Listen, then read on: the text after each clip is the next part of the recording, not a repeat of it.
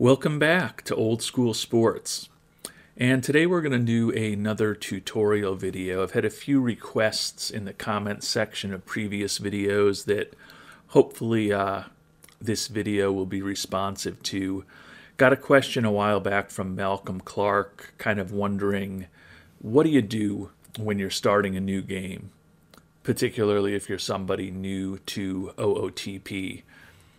There's definitely lots of menus, lots of pages, lots of statistics, lots of decisions to make, so there's a lot of stuff out there to think about. And then I also recently got a request from JRRD to do a playthrough of the St. Louis Cardinals. And while I don't have the St. Louis Cardinals on the short list of teams that I'm going to do a long-term or consider doing a long-term playthrough with this year, I figured at the very least we can take a look at the Cardinals in the context of how I would start off a playthrough. So if you find this video helpful, would appreciate it if you subscribe to the channel, like the video, and maybe check out some of the other content we have here at Old School Sports. Without further ado, though, we're going to jump into 10 things to think about when you're starting a new game in out-of-the-park baseball. And my recommendation would be to do as many of these 10 steps as possible before you even move the game forward one day. And I'm sure that there are also dozens of other things that are important to do when starting a new game that I'm not covering in this video. So if you have some ideas on other important things or very helpful things that you do when you start a game out, would love to hear about them in the comment section down below. The first thing is pretty obvious, and that's to click on the link right at the top of the task list and meet your team. Pretty good summary screen here that kind of lets you know the big-time major league players you have. In the case of the Cardinals, Arenado, Goldschmidt, Tommy Edman, top prospects in your system. You can see positional rankings. Taking a quick look here at the Cardinals, definitely seems that they're pitching could be the potential issue, at least compared to other teams in the league. Get a quick overview of your finances, your team staff, and your team history. Also would recommend, after you kind of get to know the real big guns on your team, going in and just taking a quick look at your pitching staff. You can ask your manager to update their choices. Clearly here with the Cardinals, we see what was kind of alluded to on the previous page. You've got Jordan Montgomery, Mike McCollis as your top two starters. And it gets weak after that. Jack Flaherty is a guy with below average movement, probably going to give up some homers. Dakota Hudson, not very good stuff at all. Steven Matz, pretty brutal movement. Definitely not a great rotation, and definitely not a good bullpen. So definitely would be thinking, if I was taking over this team, I want to try to improve the pitching staff as much as possible. Also take a quick look at your recommended lineups and depth charts. You can see it looks like they're in pretty good situation as far as their catchers, although neither one is really a standout defensively. Goldschmidt, Donovan, Arenado, Edman. Infield looks pretty solid with Juan Yepez and Nolan Gorman.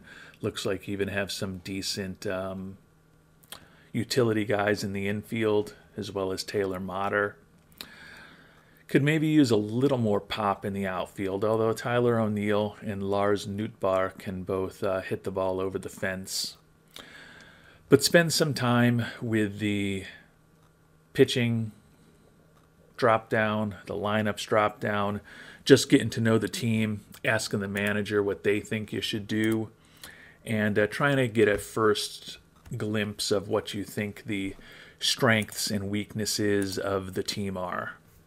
Seems like an obvious step, but that's certainly the first thing I would do, kind of start making an initial assessment of the players you like, the positions that you're strong at, and where you might need to make some improvements going forward.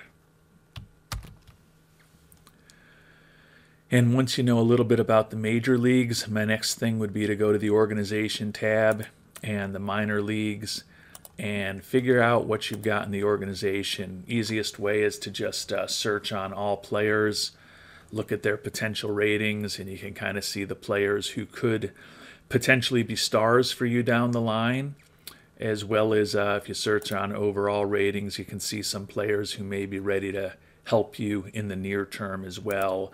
Get a sense of the top prospects in the game, looking at your star ratings, looking at who's listed as the top prospects in your system. You can see just from this first screen here, it does look like there is potentially some pretty good pitching help that's in the higher levels of the organization. Matthew Liberatore's in St. Louis already, but Gordon Graceffo, Michael McGreevy in AAA, as well as Tink Hence. So there's definitely some pitchers that may be able to help this team in the not-so-distant future, given that that's an area that we've identified as a weakness. Might want to make some trades to fill some of those holes immediately, but you'd also hope that some of these players you can develop and get them to be big contributors in the next year or two.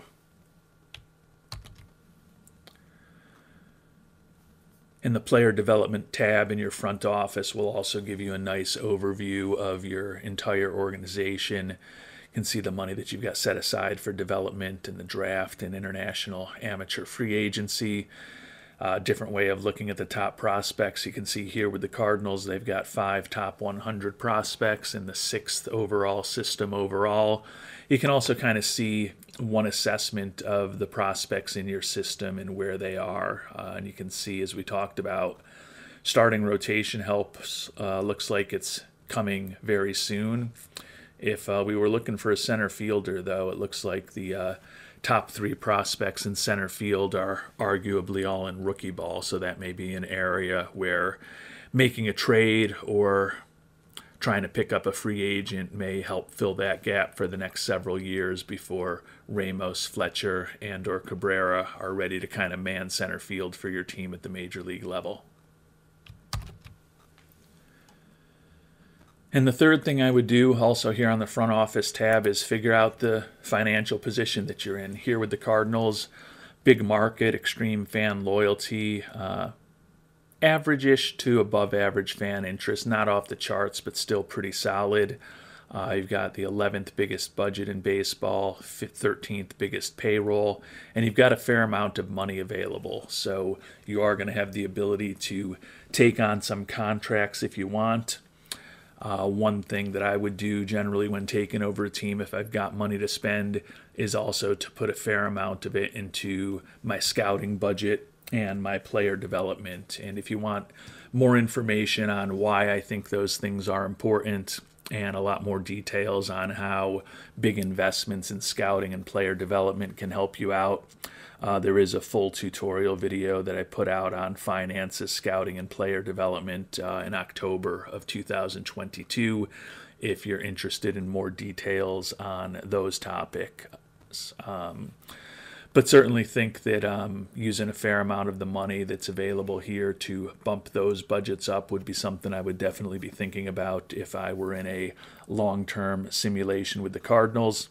And as I mentioned, you're in a decent position where you can take on some salaries through trade, or there's not going to be a ton of free agents here on March 28th when the season is starting that are really going to be difference makers, but you can also maybe spread a little bit of that money out to some free agents who you think can help fill some holes on your roster.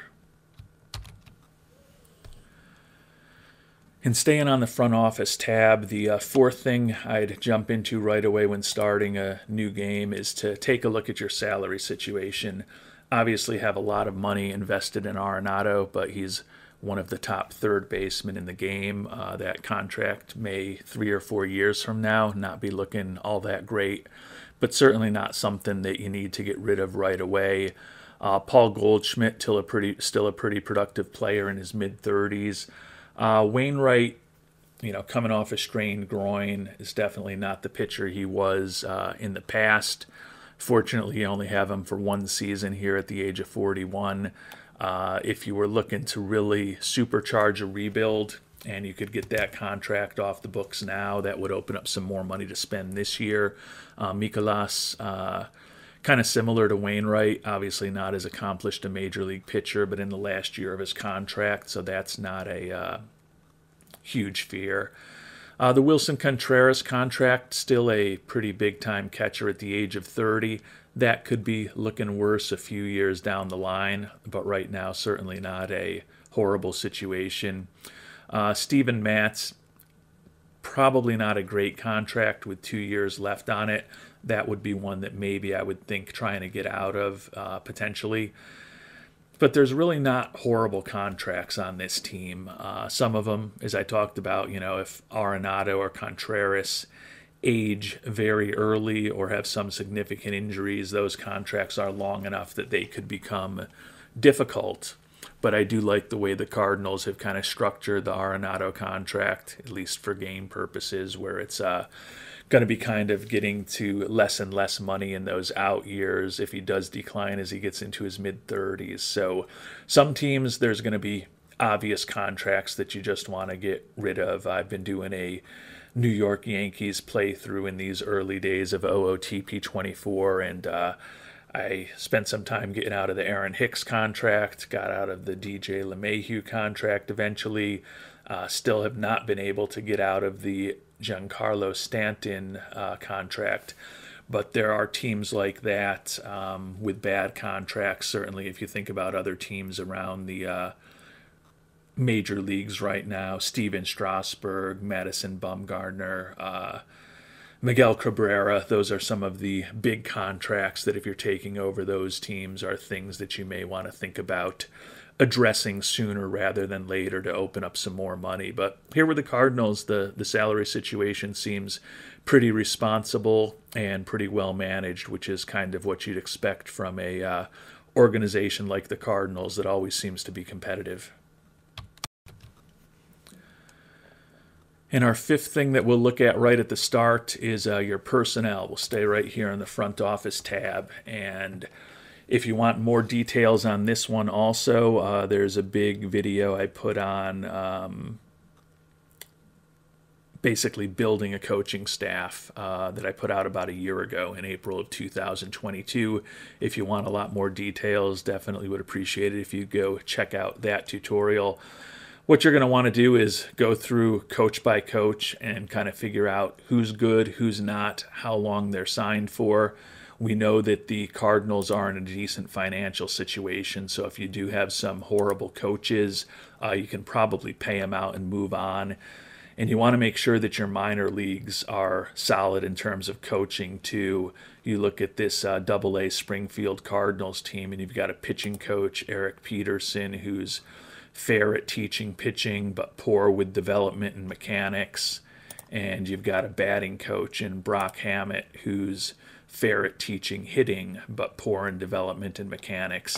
I think those would be two obvious positions to just pay them out and upgrade. You don't want your top pitchers and your top hitters kind of getting up to AA and thinking that they might be a year or two away from the majors, and then they don't really progress very much in terms of their player development because you don't have particularly good coaches in the organization.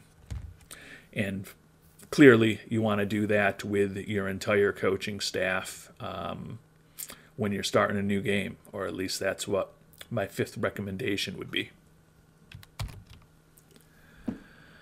Sixth tip when starting a new team would be to think about your staff cohesion and your team chemistry. Taking a look here at team chemistry, you can see that our manager, Oliver Marmol, has bad relationships with more than half the team. That is definitely not a great situation, something that I don't know that you fire the manager right at the start of the playthrough, but it's something worth thinking about since he's clearly not getting along with the team. It does seem in terms of his ratings with the good development, good mechanics, good at handling aging, that he could be an effective major league manager. But his relationships are either fantastic with the position players and generally pretty horrible with all of the pitchers. Kind of a interesting dynamic there given Marmol's background, but you've got a guy that's basically hated by the entire pitching staff, and it seems like he despises the entire pitching staff. So that could certainly be a area that you might think about addressing immediately. Fortunately, the players seem to get along well. There's no one who's disruptive, outspoken, selfish, or unmotivated that you might want to get rid of. You've got a captain, a lot of leaders, spark plug. Team chemistry is content right now. No player complaints. Check in on these things at the start of a playthrough. And then also when you're thinking about your coaches, take a look at your staff cohesion, see who doesn't get along. You can see here hitting coach Turner Ward struggles with people with normal personalities, which include the assistant GM, the manager, and the first base coach. So that's probably going to be a little bit of tension. And then your manager, Oliver Marmol, struggles with temperamental people, Turner Ward and Ron Warner, your third base coach. So if you get rid of one or both of those guys, you could definitely improve the cohesion of your staff as well. So with a lot of these things, you just want to nip the problems in the bud. If getting rid of one or two coaches or getting rid of one or two players is going to make your clubhouse a much happier place, probably better to rip off the Band-Aid and do it right at the start of the playthrough, particularly if you're in a situation like we are with the Cardinals here, where you've got the money to be able to do that. The seventh thing I would actually do is to start allocating some more money to scouting and player development. If your team is below the major league baselines, which the Cardinals are on all of these aspects. As I mentioned, I did put out a video on this back in last October. Definitely check that out if you want more details.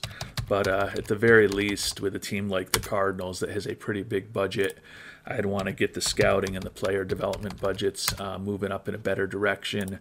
Certainly want to have the international amateur free agency at $4.75 million, the baseline level. And then you can see we're actually even a little bit low on the draft budget here right now as well. So put a little bit of money in there and start ensuring that if you're in for a long-term sim, that you start investing that important money into both scouting and player development. The other thing you're going to want to do at the beginning of a game is adjust your scouting sliders. I tend to invest significantly less in the minor leagues and the major leagues, and significantly more in amateurs and international scouting. But whatever scouting budget settings you want, just make sure that you change those right at the beginning of a playthrough, because otherwise they will lock for the season and you won't be able to adjust them again until you get to the next off season.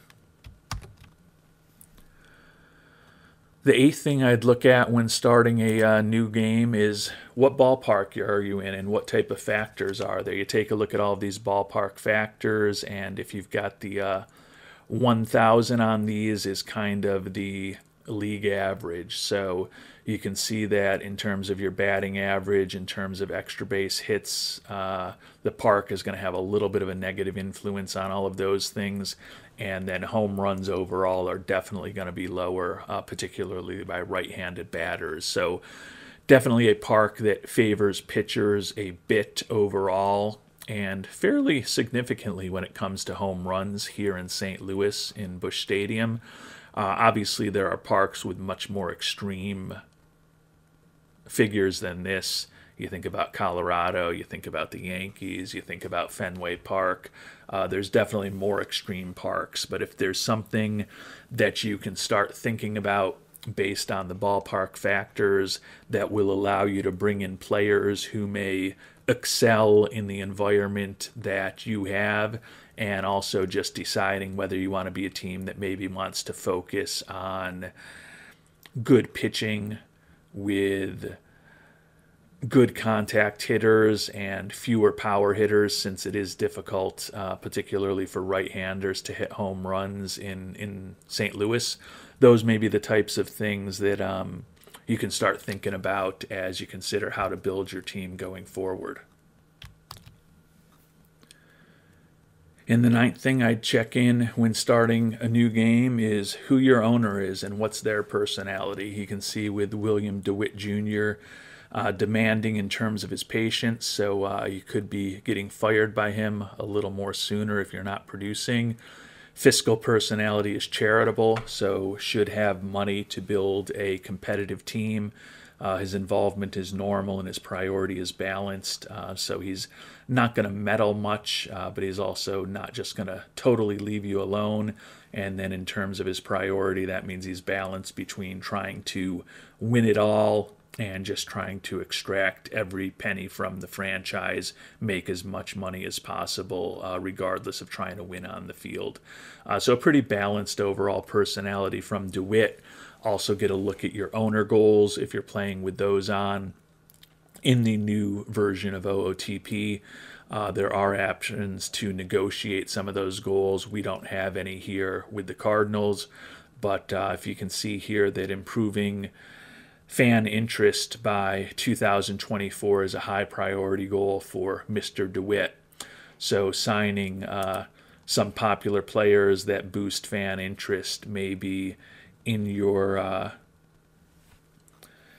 best interests as the general manager of this team if you want to keep your job for an extended period of time and start building up some credibility with ownership. And the 10th and last thing I would think about when starting a new game is what do you want your game settings to be?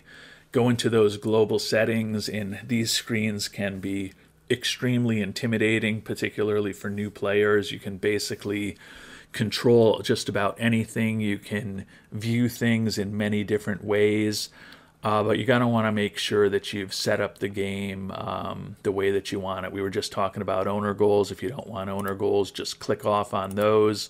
I always like when I'm a GM to be in control of lineups and hiring, even if I have delegated some of those responsibilities to a manager, like to be able to overrule them when at all possible. You get into your players and team settings. I usually like to see personality ratings on the profile page, so I usually click that one back on. You can change your injury frequencies here if you want. Lots of options here. Face gen, I don't spend a lot of time with. AI settings, this is a real important one. From my first week playing OOTP 24, I think I'm going to want trade settings pretty much all the way to the hard, maybe a tick or two back when I start my long-term save. We'll see how things go over the next couple of weeks before we get going with that. If you want to use the hard mode, if you want to use the reputation system or not. I personally haven't found the reputation system to be as interesting as I had hoped, so I like the hard mode. Don't really love the reputation right now, but obviously set things up the way that you want. Almanac database, I don't really mess with this. I know it's real important to some people depending on what they're trying to do with the game. League settings is also a tab where you're going to be able to change just about anything. League and teams, if you want to change the way things are set up. Rules is an important tab at the beginning. Do you want different sized rosters? Do you want a Rule 5 draft? Do you want people to be able to refuse minor league assignments? Trading situation. I usually allow injured players to be traded. If you want to circumvent customs in Major League Baseball and trade draft picks, you've got the opportunity to click all of that on too. Clearly I'm rushing through these and not covering them in incredible detail. Also have your financials, your team options, if you want automatic evolution of the league, and you can see all of the different aspects that that can take. If you want to change the awards to the actual names, if you want to vote for the Hall of Fame, tons of stuff to do on these tabs. Players, you can kind of control the universe of players that are going to be coming up through the minors and being created and showing up in the drafts and showing up in international amateur free agency and scouting discovery and free agency from other countries. And then if you're a historical player, And then if you want to kind of adjust the type of statistics that your league would generate, there's obviously tons of things to do in all these settings. The goal isn't to go over everything, but just to let you know that when you're starting a new game, that's probably a good time to spend a few minutes with all of the different settings and figure out if you want to tweak anything. Quite honestly, if you're someone who's brand new to OOTP, I'd probably suggest just keeping 95% of it the same to start. If there's a couple things that you're particularly interested in or passionate about that you want to change, go ahead and do that. But the game is set up to be pretty fun with the default settings, so I honestly do the same thing myself and spend most of my time just playing with the default settings.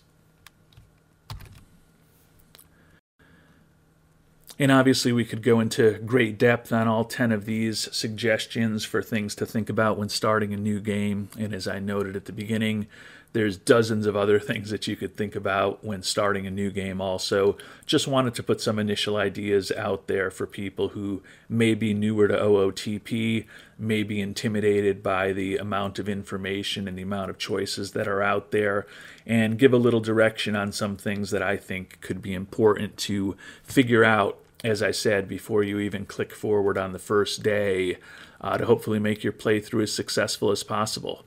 If you've got other ideas on what people should do at the start of a new game, would love to hear about them in the comments down below. Until our next episode, thanks so much for watching, and hope you have a great day.